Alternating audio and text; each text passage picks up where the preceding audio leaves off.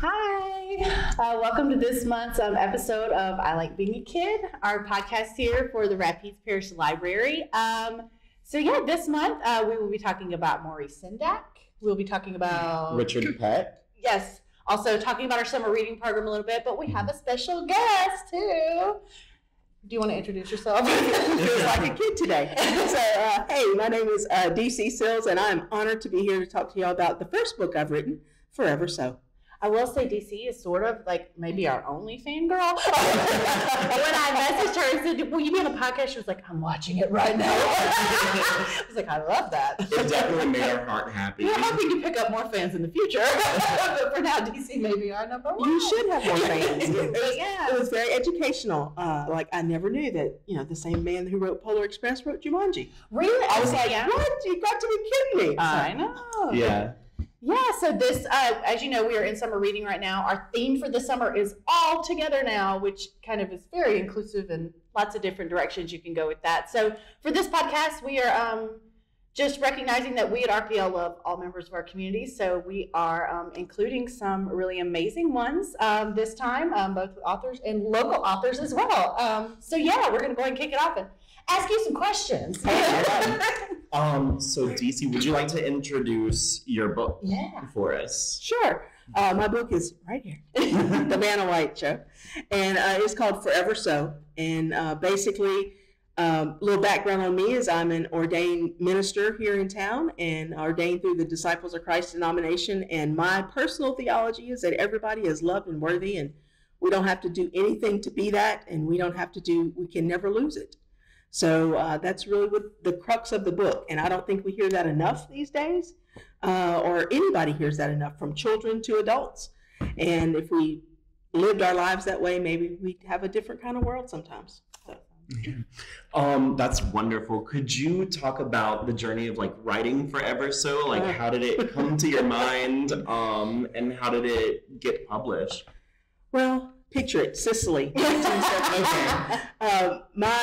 My wife woke up one morning and said, hey, I had a dream that you wrote a children's book. And I was like, I don't write books. I write songs. I don't write books. And she's like, it's the same thing. And so I'm like, sure. And she just kept saying, you really need to write a children's book. I feel like you have a children's book in you. And so I was like, okay, whatever. And so I just started writing. And for about a year and a half, it stayed in the notes on my phone. And I would write a little more and go back and edit and do things. And I just never did anything with it. And then I read it to her one day, and she was like, you really need to get somebody to illustrate that, because I cannot illustrate.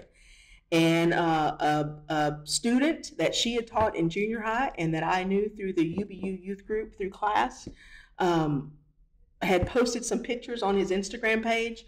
And I loved the style, and it was really cool. And so I said, hey, you ever illustrated a book? And he was like, nope, but I'd love to try. So I gave him the words of the book, and I don't want to say he wept, but he cried. And he said, I wish we'd had this book when I was growing up. And I can't wait to give this book to my niece when she's born. And we started our journey from there. And about a year and a half later, it is what you see before you right now. And I'm very thankful for Pete. Both of us, neither one of us knew what we were doing, but we kept on going anyway. And give a shout out. What's your illustrator's full name? Pete Gorham. All right, yeah. Peter Felix Gorham. And Pete's an art major at Northwestern. Awesome. And so for all of your illustration needs or graphic art needs, Pete would love to help you out. But he did a great job with the book. We wanted to make sure the book was inclusive of most people that we could think of. And he did a great job of doing that, and basically we went back and forth a little bit on, hey, let's add this or that, but pretty much he saw the vision and he knew what he wanted it to look like, and we wanted to make sure if somebody opened the book, they would see themselves in there. Awesome. So the book is also a sing-along. Oh. And so as a songwriter, I felt like we had to have a sing-along, and as a minister and a pastor, also thought that it should be like a refrain, so it can be read like that as well, that you have a refrain in the middle of the book. I will say, I know it's written as a children's book, but my daughter, who is in high school. Her choir teacher read it to them every day. Maybe sang it. I didn't realize it was a sing-along. But yeah, so shout out to Marie Dunning at Bolton. Exactly. Yeah, because Lily was like, I've heard it so many times. Yeah, she was like, I know that book because she was like, my kids need to hear this every day. Yeah, that's been a very prideful point for me is that they have embraced the book as much as they have. At Indie Fest a couple weeks ago, they were doing a performance at River Fest, and they stopped in front of my booth where I was selling books and sang the chorus of the song to me, and I was like, well, they heard it every day. Marie really was like, my kids always need to hear this, and yeah, Lily has loved it. It's been really special to them. And in the end, like everything, and probably every writer would tell you this, that you write what you need. Right. And not it's a message I need every day. So yeah, that's amazing, and I'm so glad because I didn't know that it was getting that type of outreach. So I'm really glad to hear that it's been very humbling. Yeah. Yeah, what was it like making the song, the piano accompaniment, putting the QR code on there so that they can go to the song and everything for Forever So? That took a little time because I'm not a piano player, but I wanted it to be a piano because most people sing along to piano music more, and I wanted it to be more kid friendly than that. Although I am thinking about getting Bolton's choir to sing it and then replace it in the book for the next edition. Love to. So I just think that would be a beautiful piece for it. But I had a couple people come in and play piano. Dwayne Bonds, who's the principal at Bolton, played a piano part on there, and Tanya Vadrine, who's the pianist at First Christian Church, she also played piano. So it's a little mixture of them, and I added a couple little things in the background and just sang it pretty simply so that people could sing along. Yeah, it was. I cannot carry a tune, but it was a very approachable melody for me. I was like, I could do this. Yeah, once in a while, Craig will write a note, and he gets really excited. Like we were in the car today, I said, Craig, that was correct harmony. And he was like, what? He was so proud. Very proud. He was like, I don't know what I did, but yeah, I mean, he was like a harmonizer. Yeah. Yeah. And so you had mentioned Pete. How was working with him? It was great. Pete may differ, but like I said, neither one of us really knew what we were doing, so we just kind of plunged forward, and Pete would send me pictures and I would say, oh, that's great, or change this or change that, but very little of change this or change that. He just had a great feel for it, and it was a good transition. It was smooth, and seeing Pete blossom through illustrating the book and seeing his confidence grow in himself as an artist has been great for me. Because I just think that's a beautiful thing, is to watch somebody embrace their art and embrace their true selves, and realize that, hey, I can actually do this for a living. Yeah, people will pay me to do what I love to do. Yes, and it's so good that he's making that realization whenever he's still in school for it, so that he can even have more of an incentive to hone his skills. Yeah, so it's been a fun ride. Yeah. Now, you chose to self-publish. Do you want to talk about, why you felt like that was the right choice for you? It was probably the lazy choice. No. Because self-publishing, I didn't have to go through anybody editing it or telling me this is wrong, or I should do this different, or you should use this word instead of that word. Although I did have a very frightful moment. My wife teaches at Tioga Junior High, and she sent me a text one day and said, hey, I passed the book around to some of the teachers, and they have some edits. And I was like, and if you are a creative person, or even if you're just a person in general, when somebody criticizes you, it's like, oh, no. They hated it. I mean, of course, my worst fears were they hated it. The corrections were, I would use the instead of then in this sentence. And I would put a comma here since you used comma in this one. That was it. Yeah. I was like, edits are not a bad thing. They're not criticism. I know, but I was just like, my first thought was, everybody's first thoughts are always it's terrible. They hate it. Yeah. Because that's what we do to ourselves. Yeah, definitely. I remember creative writing classes that I took, and like the workshop days were always the most fretful because I was like, what are they going to say? Yeah. And I'll tell on you. I always so great things about Craig. Occasionally, Craig will come to me with like a program idea or something, and he's like, and I'll just be like, okay, or what if we did this? And he'll just look at me and like crumple the paper, like, forget this trash. And I'm like, well, no. Sometimes. That's not what I said. Yeah. But I always go back. He does. Yes. Yeah. Craig has what I would call immediate dramatics. They settle, and he's fine. But yeah, he's like, it's garbage. I'm like, no. That is certainly true. I can't argue against that very much. But that is our process. And then we come to the end where that's basically your program with a tiny tweak and we're fine. Yeah. That's our process. So do you have any,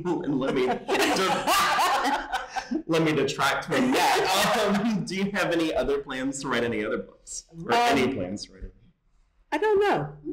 I would say yes, because it's been a nice process. It's been fun.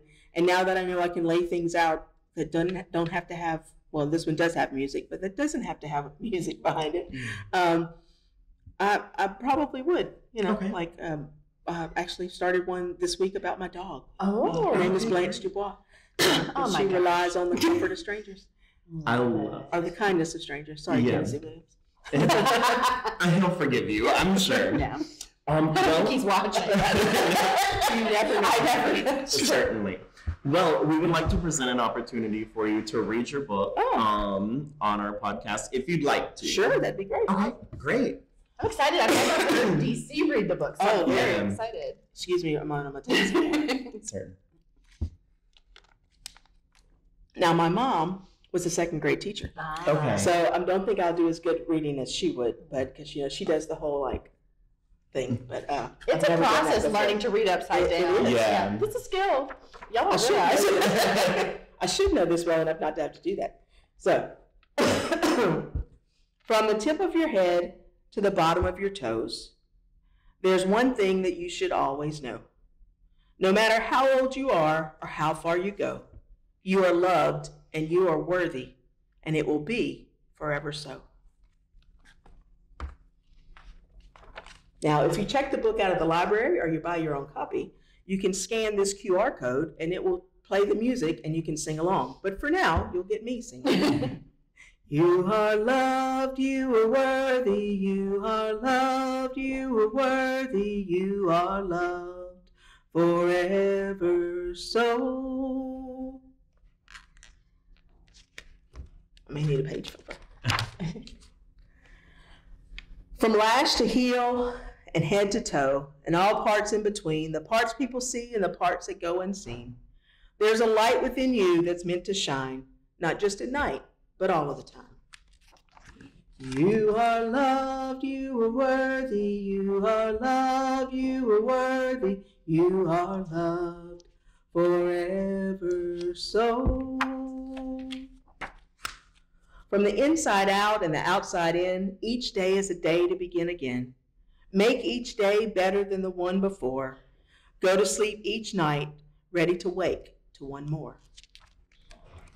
You are loved, you are worthy, you are loved, you are worthy, you are loved forever so. From your brain to your soul, if there's ever a time that you don't feel whole, like something is missing and that your light burns low, be open to others when they proclaim that they will lift you up and share their flame. Now, if you're watching at home, we've done this enough times that you can sing along now. You are loved, you are worthy, you are loved, you are worthy, you are loved forever so. Now, there will be times that you feel that you're the odd person out, and the world will leave you filled with questions and doubts. Are you enough? Are you too hard to love? Believing in a devil below and wondering if there's a God up above. But hold tight and know that from lash to heel and head to toe, you are worthy and loved. Forever and always it will be so. And some days will be high and others will be low, but together we will all continue to glow. Bright against the sky, leaving love in our wake, all working together to make the world a better place. And it all starts with me, and it all starts with you, knowing for sure this one simple truth, that from lash to heel and from head to toe, we are all worthy and loved, and it will be forever so. Because you are loved, you are worthy, you are loved, you are worthy, you are loved forever so. Awesome. Thank you so much. Great job. Yeah. Now, I know your books are here at the library. People want to check them out. But if someone wanted to purchase it, how would they go about doing that? They can contact me. Okay. They can hunt me up on the Book of the Face or the Facebook if you want to go with that at dc.sills. Or they can buy it directly from the publisher, which is lulu.com. Okay. And just do a search for Forever So, and it'll pop up. Awesome. So thank y'all. Yeah. Thank you. Yeah. We were really happy to have you. I know. I was excited to be here. It's an honor. Well, we would like to take a quick break and talk about our summer reading program, which began June 1st. So we have some stuff for children, we have some stuff for teens, and we have some stuff for adults as well. For children, you can win prizes. For 150 minutes of reading, you can get a certificate. For 750 minutes, you can What's the age limit for the children? Yeah, the age limit is from 0 to 12. But people ask that often. They're like, "Oh, my kid doesn't read yet." We consider those pre-readers, and books you read to them count. So we've had babies win little summer reading medals on their necks. It's the cutest thing ever. Yeah. And often we have like older siblings reading to the base, so then they both That's awesome. Yeah, definitely. So you can count the book that DC just read you for your minutes. Yes. Sure. Audio books count, so listening, yes. Yes, certainly. 750 minutes get you a color changing cup. They change from like this frosty clear white to a frosted blue. Then we have an All Together Now bingo, which has like different tasks, different like reading tasks, attending a library or program, or a library program or story time, and various things like that. In fact, I noticed one of your illustrations showing a couple picking up litter, and that is one of the ways in which you can get you can mark off your bingo is if you clean up litter or have an hour of volunteering. We have those cool litter kits that you can check out from the library right now. When it comes with like the little grabbers, some bags, gloves, things to help us beautify the state, but particularly our area. So you can check those litter like cleanup kits at the branches. So if you want to do that, just your family, or if you have say a church group or a little Boy Scout troop or anyone who wants to do that, we have those kits available for checkout. It always amazes me the different things you can get from the library. It's a lot of fun. I just think books, but there's so much. It's not your grandma's library. Right. We do our best to have access to as many things as possible. I have to admit, whenever I started working here, I was surprised about that as well, and very pleasantly so. And then the big prize, which Karla mentioned, you're good. No, we appreciate it, is the 1,500 minutes, which you get a reading medal for. And you get to attend our reading ceremonies or reading medal ceremonies and everything. So we do our best to make a big deal of it. But there are prizes for children, teens, and adults. So there is an adult summer reading prize. So fear not. And tons of programs. I mean, crafts and arts and book clubs and educational. We have programs all year long, but summer we pack them in. There's a lot to attend. Computer classes, there's some amazing, definitely check it out. And definitely. We also have entertainment for children, which anybody can come to. We have Zach Morgan, who is coming on the week of the 12th through the 16th, and he is a singer and storyteller. Nice. So we're pretty excited to have him. We're also really excited to have Reggie Harris on the week of June 26th through the 30th. And he is a musician, and he presents about Black history. He's going to be talking about like the Underground Railroad. I'm excited about really that. excited. Yeah. Come for that one. Yeah, please do. July 10th through the 14th, we have a drummer who was on the, correct me if I'm wrong, off-Broadway show Stomp. Yeah, for 10 years, yes. Yeah, and she's going to be here from July 10th through the 14th, having a drumming show. And she's another one that, yes, it's a children's show, but she's got a big following with like the high school band. Oh, People yeah. around here, and a lot of adults come to see her too. I mean, she's a really, world-renowned percussionist. So yeah, come see her. Yeah, and for July 24th through the 28th, we're going to have a local author, ML Tarpley, Morgan Tarpley, and she's going to be helping kids sort of create their own stories and making them come to life. So yeah, so we've kind of given you chunks of a week there, but check the website, Facebook, call your local branch. These shows will happen at every one of the 10 library branches. So if you're wondering what day and time is it at mine, you can look on our website, our Facebook, but also call your local branch, and they can let you know, hey, we're Tuesdays at 10 or whatever the case may be. Yeah. yeah. We could spout them off, but that's a lot. Yeah. So. Yeah, and transitioning over to teens, we'll get to adults, I promise. Teens have an opportunity to win 2 prizes as well. The first one is a string of like photo string lights with like cute. oh gosh, they're Like not the paper little clips. clothespins. Yes, clothespins. I always forget that word. And you can hang pictures or really anything that you want on them, and you win that by reading just 5 hours throughout the summer. And then we have another one, which is a beanie that you can win by attending 5 library You should have worn your programs. beanie for the. Oh, Yeah. I should've. Yeah, it's okay. Show 'em. It's burgundy. It's Yeah. really cute. Yeah, I do love the burgundy beanie. Yeah. And so that's what we've got for teens. We have hole punches so that we can punch your card at every program. And then Adults. finally for adults, every bit of reading that you do helps you.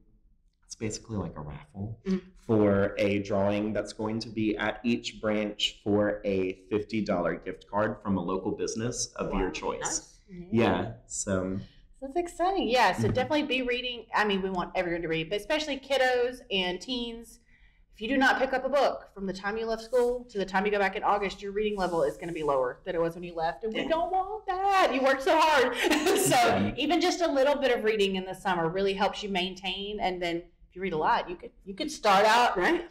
above where you were. So we want you guys to keep reading. It's super important.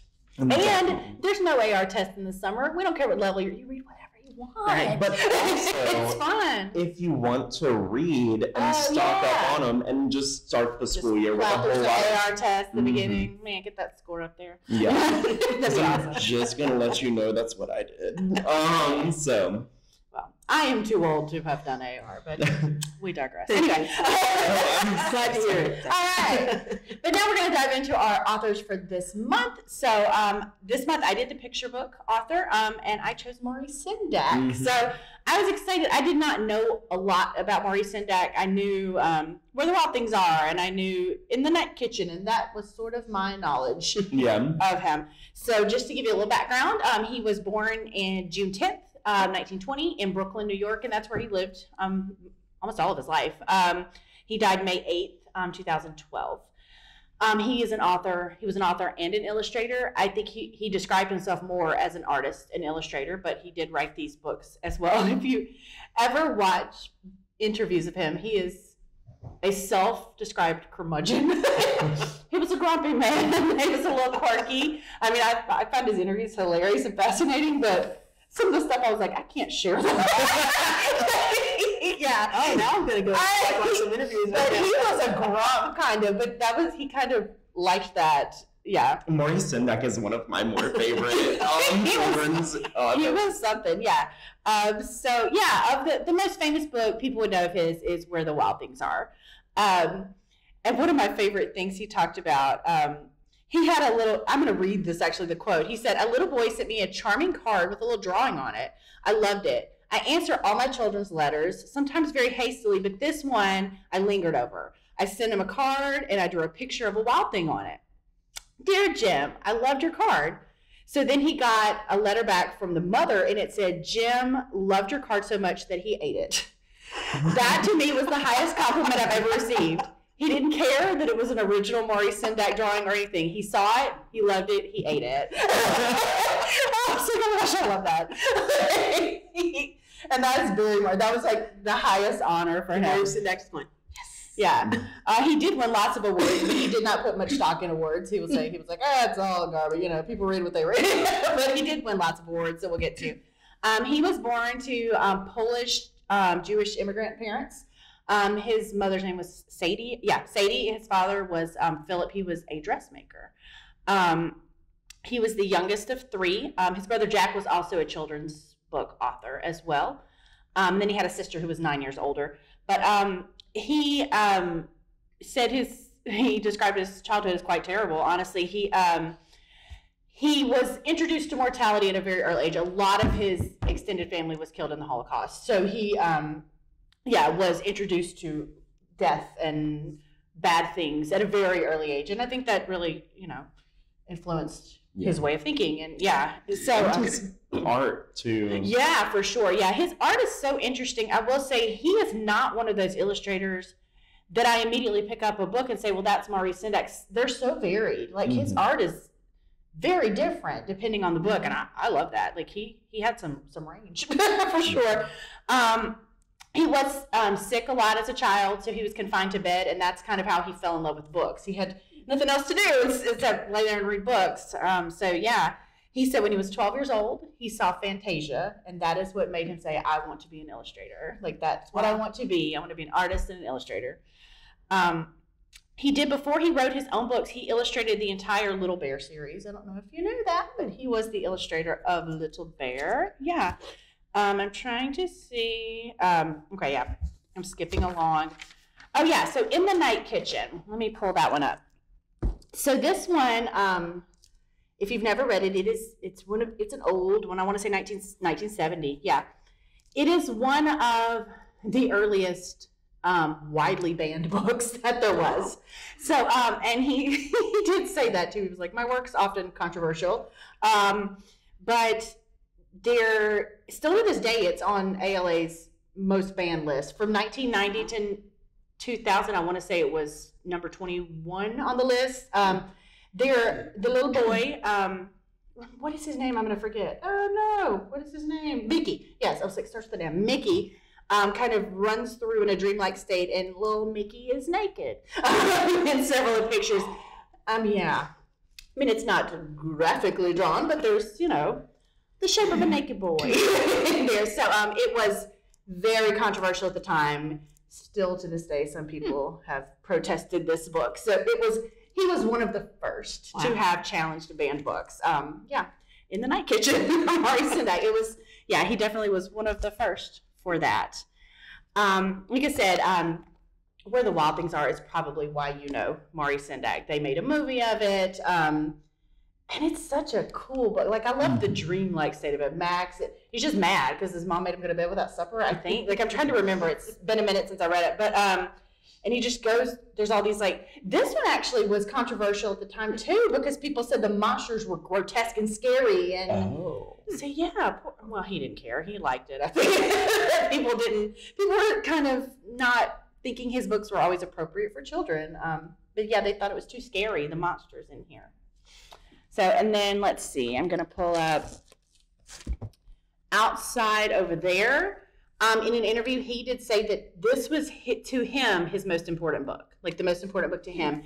He went to Germany, and he was illustrating some Hans Christian Andersen type stuff, and he said he sort of fell in love with the German romantics and and so this art is it's pretty in a creepy way, I would say. Like, the eyeballs are a little weird, but it doesn't give the classic, Where the Wild Things Are look to it. It's very almost watercolory and ethereal, but in a creepy sort of way. You're right. Like, you'd never look at that cover and say, oh. Yeah, but it's definitely got there's some fairy tale vibes to it, but some of the darker original fairy tale type, But he said this was, Can we take a quick pause? Of course. Unless I'm badly mistaken, outside over there is actually the inspiration for Jim Henson's Labyrinth as well. Oh, wow. Yeah, so the movie with David Bowie and That makes a lot of sense because he did work with Jim Henson. Also, he was on the, I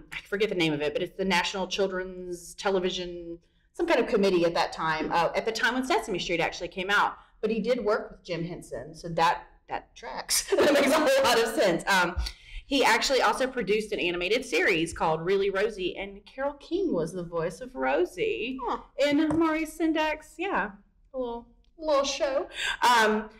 So he wrote all these books, and he had kind of a second career later. He designed sets and costumes for ballets and operas.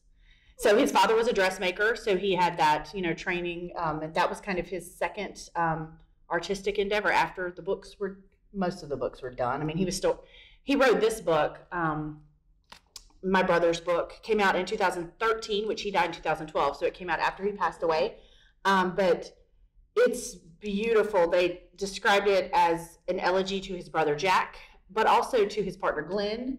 But it's a beautiful book. I mean, it's very poetic, and read this one. I mean, read them all if you get a chance.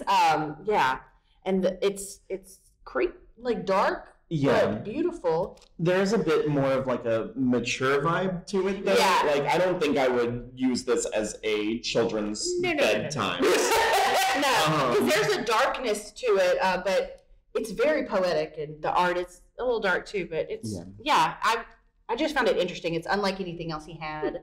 And like Craig was saying, he thinks perhaps if this had come out in his lifetime, he might not say that was his most important. Like, this seemed very much who he was. Dear to him. Yes. Yeah. So, almost like that was his swan song. Yeah, definitely. He lived with his partner, Eugene David Glenn, for over 50 years. And then Eugene died in 2007. He did say of his parents, and let me find that exact quote. I don't want to misquote him. He said that all I ever wanted to do was make my parents happy. And so they never knew. So he never came out to his parents. He didn't feel like that was something he could do. But he was with Glenn for 50 years when Glenn passed away. And he later, he made large donations to different places. There's like a building made in Glenn's honor now, and lots of things. But so they were together for, Eugene Glenn was a psychoanalyst. They were together for 50 years. He was Maurice Sendak in classic. He said, "Nobody better make what did he say? Don't make a statue of me. I don't want children climbing on me. I won't have it." He was cremated, and his ashes were scattered at an undisclosed location. So you cannot go and mourn Maurice Sendak at his place of rest because we don't know where it is. And that's classic. Maurice Sendak. Where children will not be. No. He's like, I won't have it. Yeah. But this book won the Caldecott Medal. He also had some other Caldecott Award books. These are just his books that he wrote. I mean, the number of books he illustrated for other people, I mean, I want to say it's close to 100. I mean, there were lots. So he wrote several, but he also, and like I said, he considered himself more of an illustrator than an author. He actually said in an interview, he was like, I've never written a children's book. I don't even know how you would do that. I was like, what? He was so quirky. Can we take another quick one? I'm so sorry. But one of the authors that she mentioned was George MacDonald, who inspired Tolkien and C.S. Lewis of Narnia and Middle-earth. So, I'm sorry. No. I was just going to mention a few. Like I said, he was a Caldecott Medal winner, National Book Award winner, Hans Christian Andersen Award, Laura Ingalls Wilder, National Medal of Art. He had 2 honorary doctorates, one from the University of Connecticut and one from Goucher College. And he was inducted into the New York Writers Hall of Fame in 2013. And those were just a few of the main awards. He won lots of them, but again, he put no stock in awards. That little boy who ate his letter was the highest honor he could possibly get. But so Maurice Sendak was fascinating to me. I knew his book, but I have loved learning about him. He is fascinating, but... Can you tell them the story of me reading Brundybar to you and Lauren? It was, so I'm sorry. No, tell it. Yeah. I had read it. It was a book that he wrote with Tony Kushner, the author of the play Angels in America. And whenever He's from Lake Charles. Really? Ah. Oh my gosh. I didn't know that. Thank you for sharing. But whenever she said that she was talking about Maurice Sendak, I was like, oh, well then let me bring this book to you. And I just started reading it. And it was a lot more chaotic than I remembered. I was like, what is happening? I was like, that is not a good read aloud for children because I couldn't follow the through line. I was like, no, wait, but what are they doing? I had a hard time following it. Take notes, please. Yeah, definitely. There was more than one pause where I had to ask, no, wait, but remind me, this was that. I couldn't keep up with the book. Yeah, it's definitely a book that you need to pay attention to the illustrations and the words at the same time. Yeah, to be fair, I was typing whilst Craig was reading. It was a bad idea, but and plus it doesn't help that it's written in like comic panels. So if you don't know how to like navigate that as well. Okay, I know how to. No. I was saying that I had a hard time navigating and making sure that I did not mean for it to. I'm so sorry. That was a good save. I appreciate that. But yeah, so that is Maurice Sendak. He was fascinating, and if you get a chance, read some of his, watch some of his interviews. He was something. Yeah. Are we ready to talk about Richard Peck? Richard Peck. Richard Peck was born on April the 5th, 1934, in Decatur, Illinois. And that was where he spent a lot of his childhood. He described it as the middle of Middle America. He actually uses the phrase middle America, but I was like, that's not going to make sense if I say that. It's better in typing. He grew up around a whole lot of his elders because his mother had 6 siblings along with her to make 7 kids in total. And his maternal grandmother had a lot of siblings as well. So he just grew up around all of those stories and the stories that the curmudgeon old men at his father's Phillips 66 gas station would tell. So he just learned their way of speech and their way of life and was sort of prepared to write books such as A Long Way from Chicago and A Year Down Under. That makes so much sense. Yeah. When I think of Richard Peck books, that he was around old men at a gas station. I love that. Definitely. That tracks. And in fact, he has a direct quote that says, "From my father, I learned nostalgia as an art form," which I just love. That. Lovely quote. Yeah. He's got like a lot of really good ones.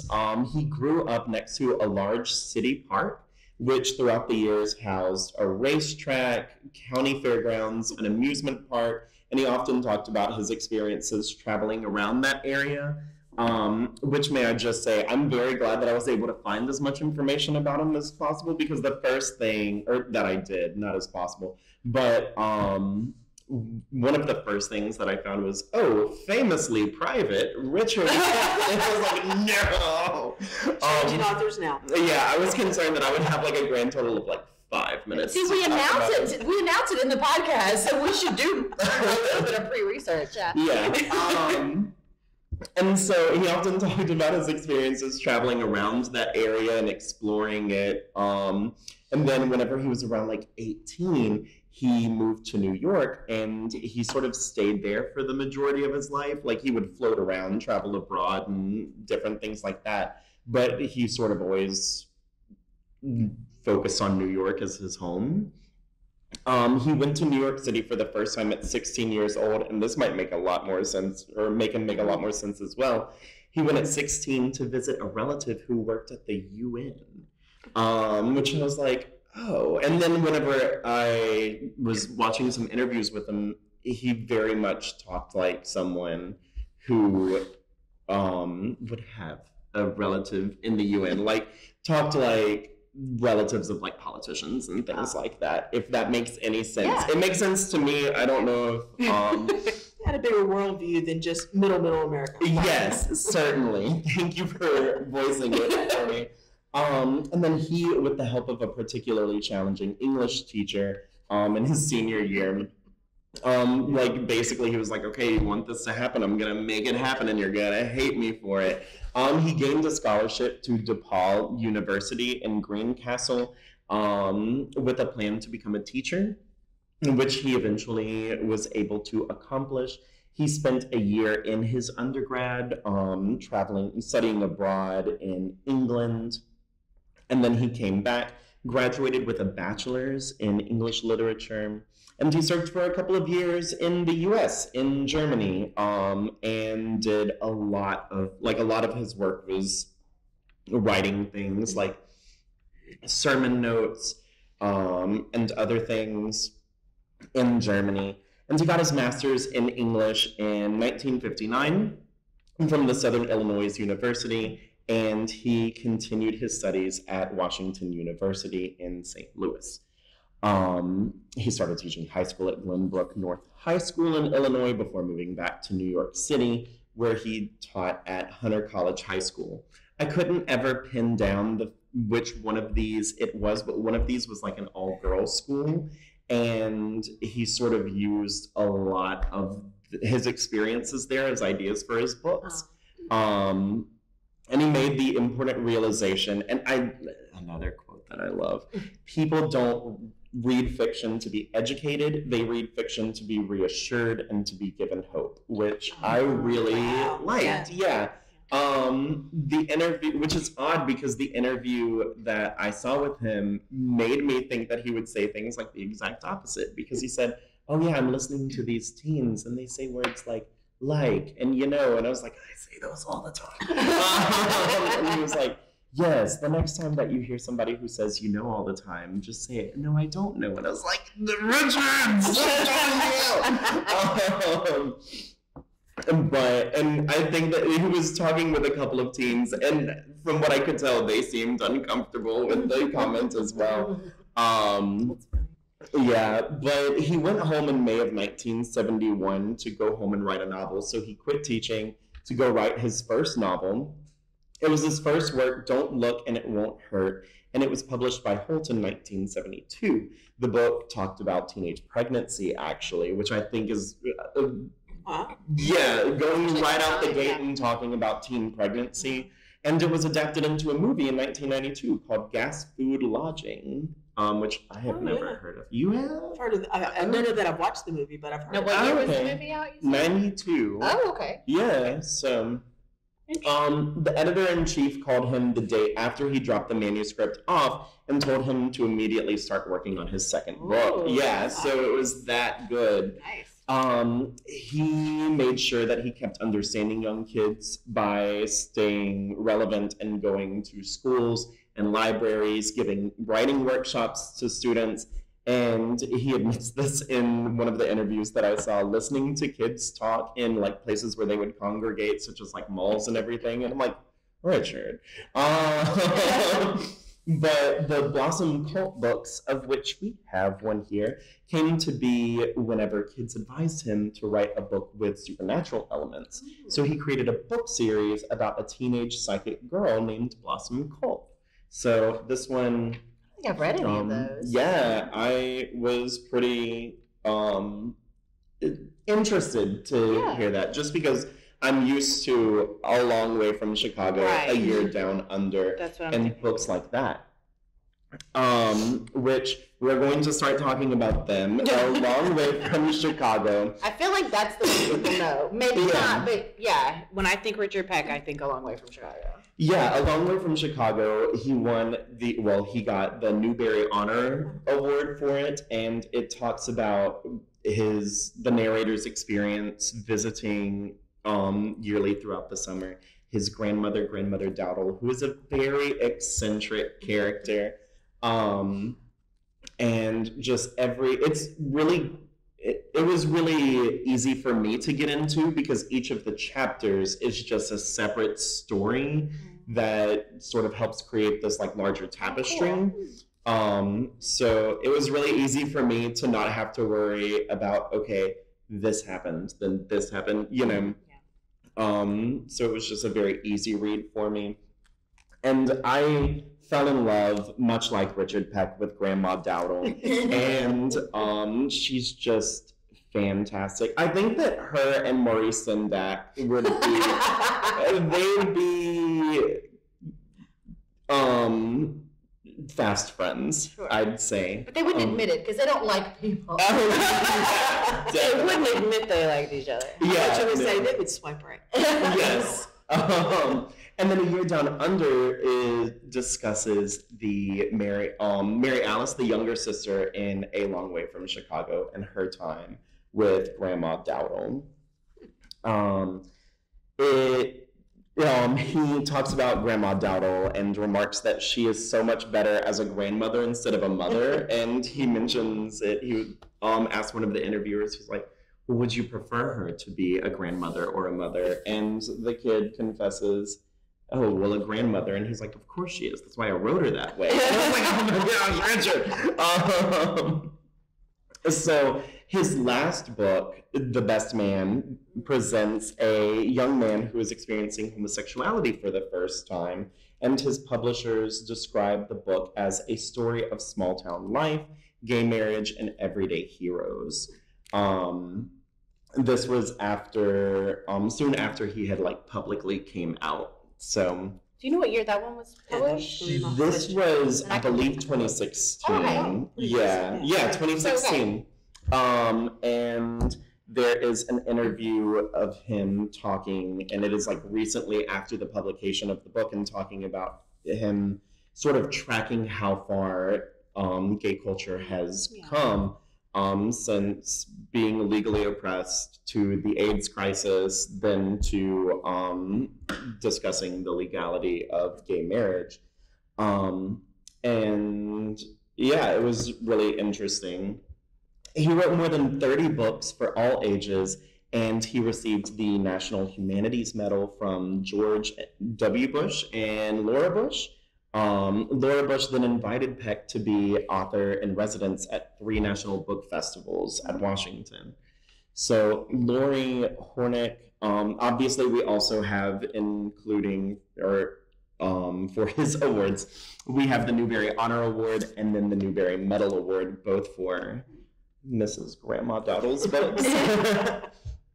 Lori Hornick, who was his editor for nearly 20 years, whenever she finally read the last chapter of Best Man to her, and this is a quote, she started crying and rushed over to hug him and said, yes, yes. And his response was, that's the best editorial feedback I've ever gotten. So obviously they had a close relationship, and it seemed as if their meetings were a lot more casual than normally, and it helped because he lived so close to the publishing company, which was in New York City. And it seemed as if people would just sort of naturally tell them his life story because he sort of made them feel so comfortable around him. So yeah, that is the bulk of Richard Peck. So. I love that. I love Richard Peck books. Like I said, I've not read the newest one, which I really want to read now, but. Yeah, I read the first chapter, which deals with a wedding, and I was like, why is a wedding in the first chapter? And this is called Best Man. But then it made a lot more sense whenever I kept reading it. Yeah.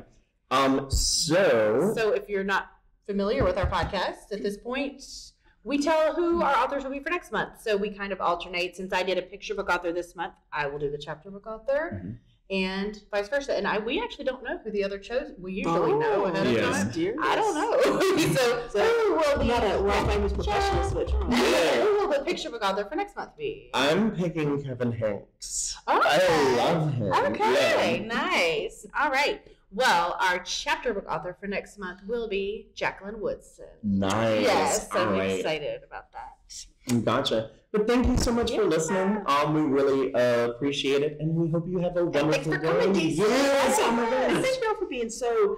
I really do watch this podcast every time that they publish a new episode.